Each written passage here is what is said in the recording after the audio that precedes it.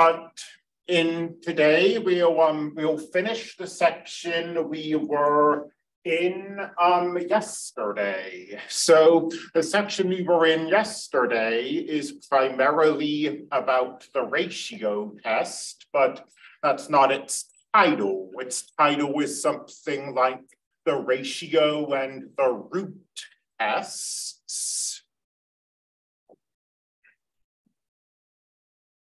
So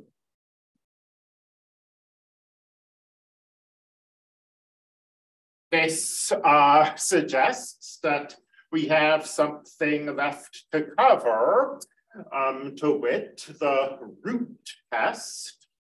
And the root test and the ratio test are grouped together because they're very similar. You take a limit of an absolute value, and you look at whether it's less than 1 or greater than 1 or equal to 1. And that gives you the convergence of the series. The root test is the limit of the nth root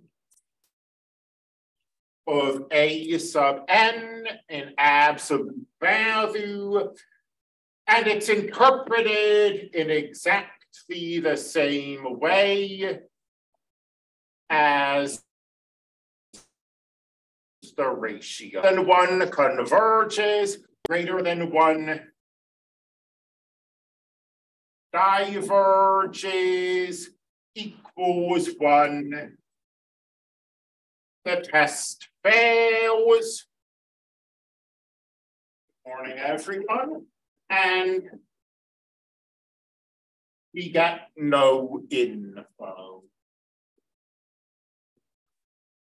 So let's pause a moment to consider this. I said that the ratio test was so important, and it might seem from my tone that I'm being a little dismissive of the root test by comparison.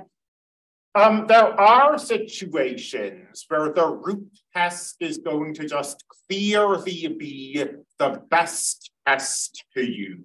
So I don't want to give the impression that the root test is worthless. But the root test does have one glaring issue that the ratio test doesn't have. And that glaring issue is that in almost every situation, this limit is going to be difficult to take.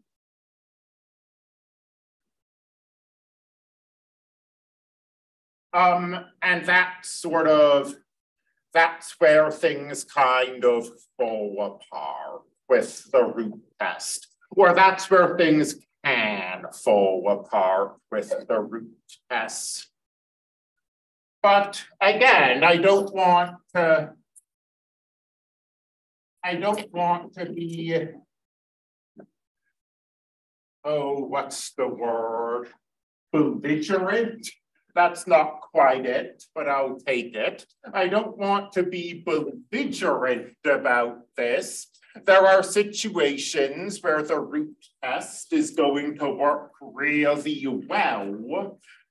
In particular, the root test is sometimes a good test to use if you've got powers, because taking the nth root undoes the nth power. So a classic example of the root test would be something like this.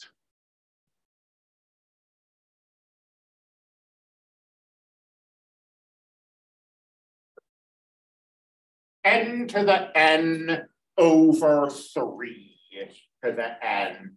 And maybe we'll make it a little more complicated than this. n to the n over 3 to the power of n plus 2. It's probably not clear just looking at this what the phase should be. Like we could maybe try the nth term test.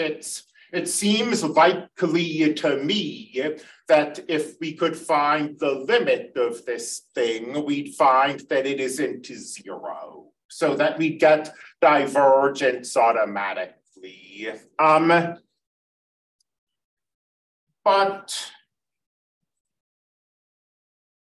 But taking the limit of this isn't obvious. In particular, taking the limit of n to the n isn't obvious. I mean, well, taking the limit is obvious. I shouldn't say obvious, sorry. It's a verbal tic, I'm trying to work on it. Taking the limit as n goes to infinity of n to the n. Well, if you've got infinity, and you raise it to infinity, presumably that limit is infinity. The issue comes with this fraction. This is indeterminate. It's infinity over infinity, and L'Hopital's rule isn't going to work well here, because to use L'Hopital's rule, we need to know how to take the derivative of n to the n. We never learned how to take the derivative where the variable appears both in a base and a power simultaneously. So the nth term test is tricky. It's hard to take this limit. The integral test, certainly not. We definitely don't know how to integrate n to the n. It's not geometric. The comparison test, I mean, I don't know what we'd compare it to. The limit comparison test, likewise. The ratio test, maybe. But a situation like this, where we have these powers of n, is really where the root test can be useful. Because if we try the root test, I write it, I mean, it's called the root test. Remember that the nth root is the 1 over n power. And I'm not forgetting the absolute values, but everything here is positive.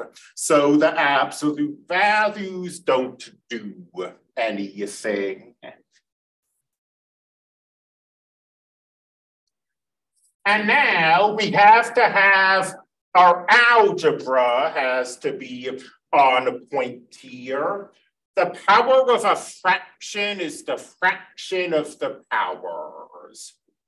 So this is the top to the 1 over n divided by the bottom.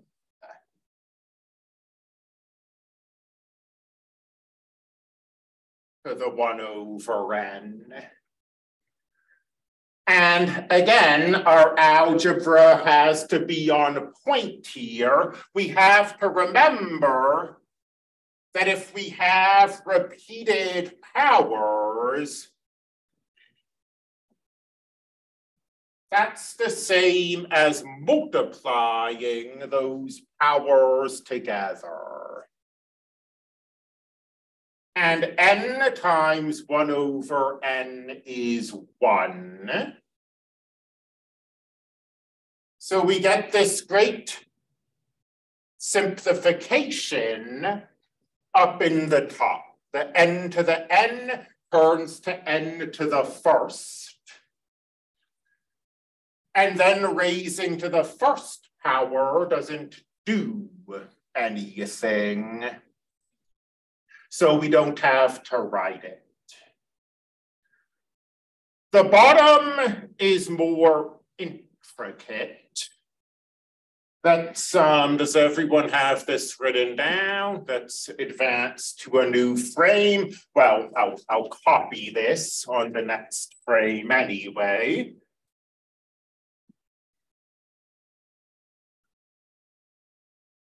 The limit as n goes to infinity of n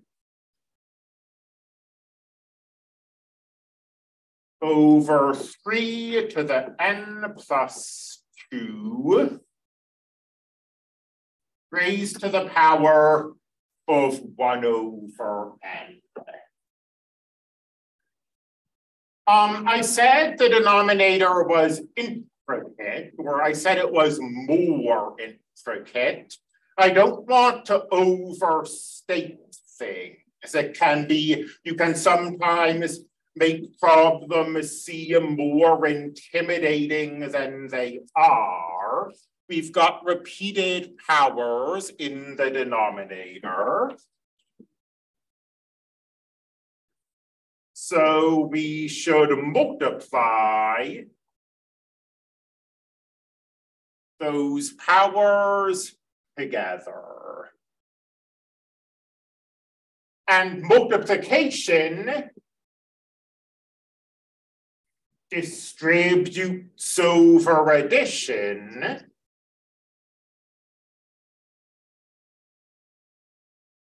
So 1 over n times n is 1 plus 2 over n. And now we can take this limit. And again, I see stuff like this. I think it can look pretty intimidating. You need to just take this sort of piece by piece and not let yourself be intimidated. As n goes to infinity, 2 divided by n goes to 0.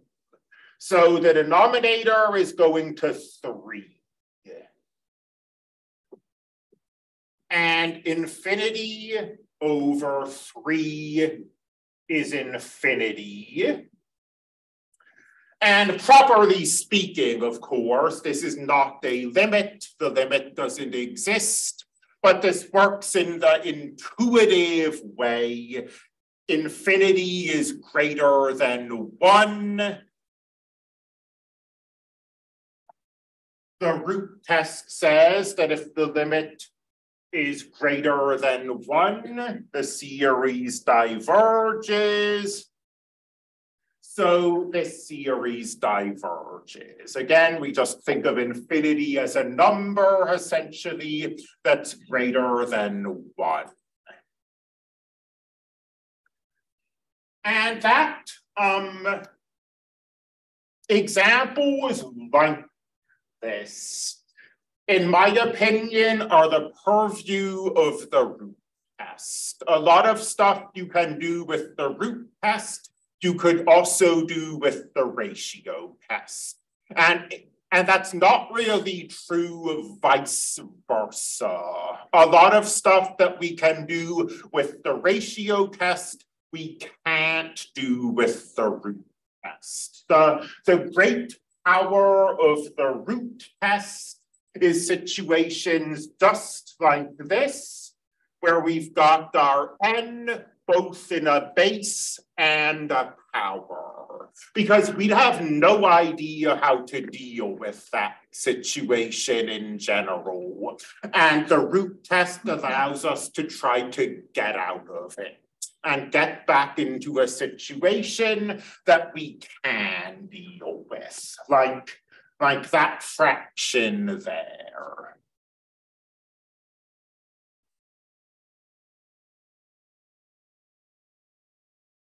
So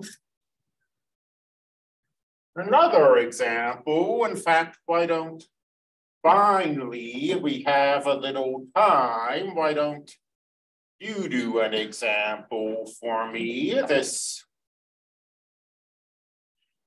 take 5n minus 3n cubed over 7n cubed plus 2.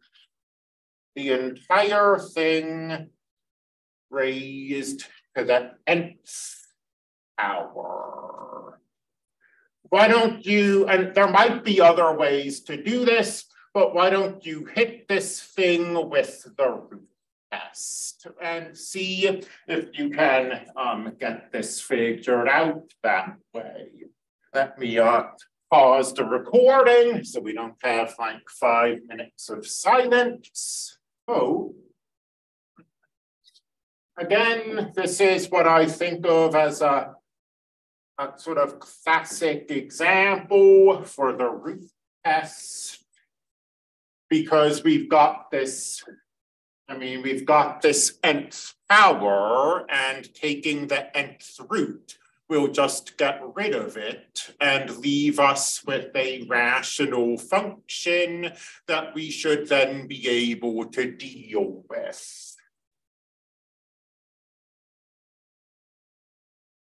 So the limit as n goes to infinity of the nth root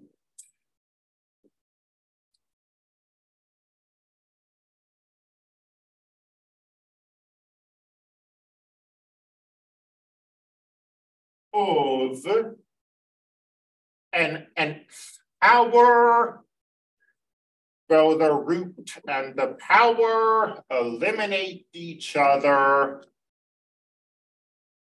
and we're left with the limit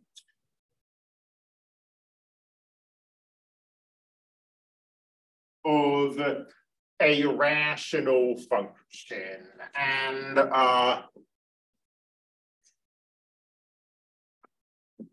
let's put the absolute values in. I didn't bother with them here just because everything was positive. The absolute values might not be doing anything. They definitely aren't. Here, it's not obvious that everything is positive, and in fact, stuff isn't positive. What's happening as n goes to infinity, and this is L'Hopital's rule. Now,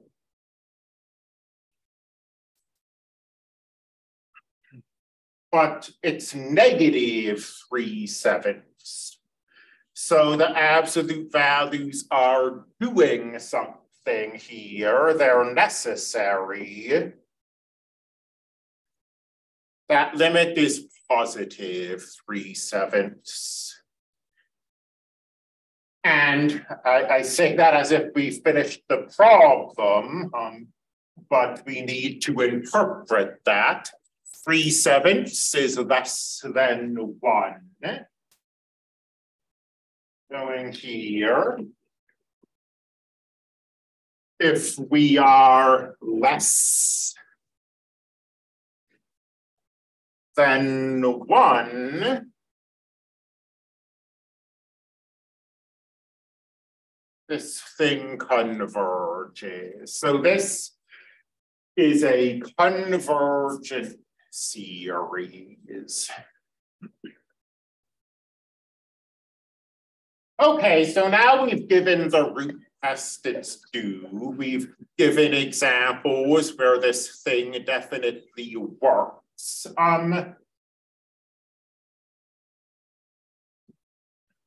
What if we have like 2 to the n over n factorial? Let's try to hit this with the root test and see if it's easier than the ratio test. Because to me, this screams ratio test. We've got exponentials, we've got factorials. Both of those work really well with the ratio test. But we've also got an nth power. And we might suspect, or we might think, that this is going to work well with the root test, because the nth root will get rid of the nth power. And that's true up to a point. If we try the root test here, 2 to the n is positive, n factorial is positive. I'm not forgetting the factorial. Let me at least write the factorial down for the first step, just so it's in your notes. Okay, so factorial absolute value is what I was trying to say there. So we've got the absolute values. Now we can recognize, well, everything's positive, so we can get rid of the absolute values. And we reach this point here, the limit as n goes to infinity of 2 divided by n factorial to the 1 over n power. And the problem is that we do not know, we've never learned how to take this limit.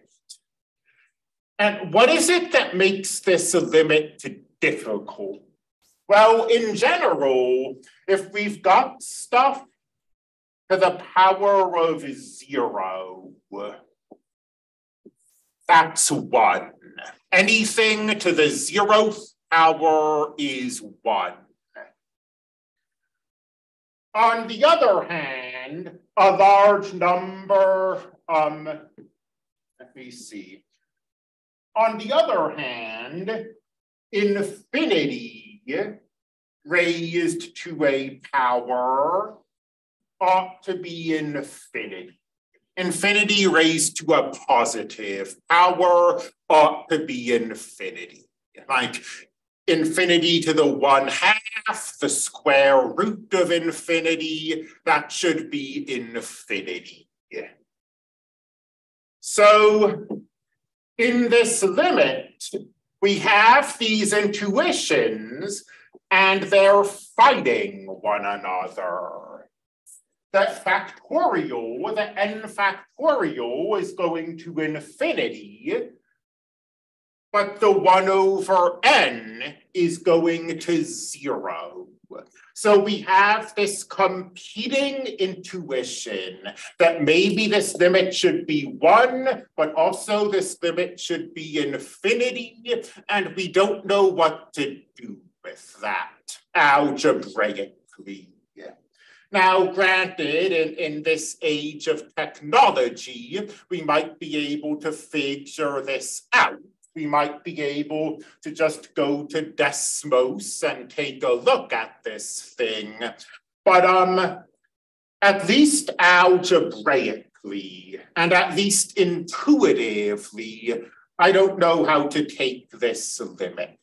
And this is something that happens a lot with the root test. And it's why the root test will almost always be more specialized than the ratio test, because we get limits like this, and then we don't know how to take them. So when I said way back here, you know, the fly in the ointment or the elephant in the room, was that taking these limits can be difficult, so using the root test can be difficult.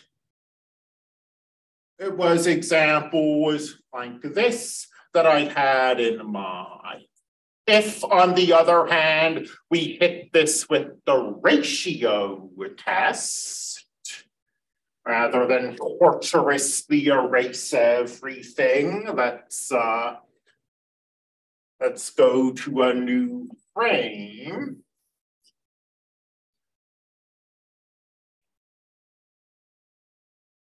The ratio test works beautifully here.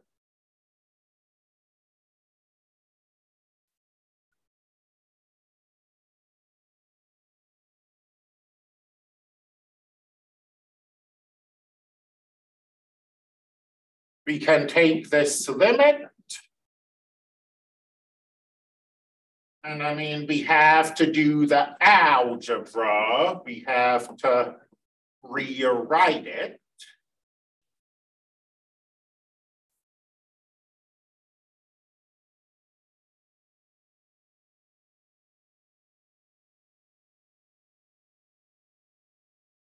But assuming that our cancellation game is on point, 2 to the n plus 1 over 2 to the n is 2. N factorial over n plus 1 factorial is n plus 1. As we go to infinity,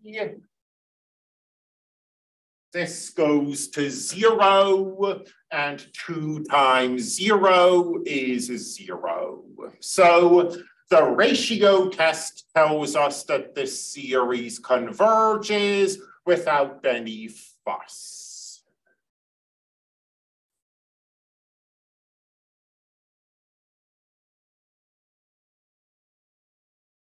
And that's the root test. And that makes this quite a short lesson, but that's okay. We've used basically all our time in basically every other lesson. The college won't collapse if we let out a little early one day. I'll see you all bright and early Thursday morning though, and we'll do the next section. The next section is alternating series. We'll be able to do that in a single day.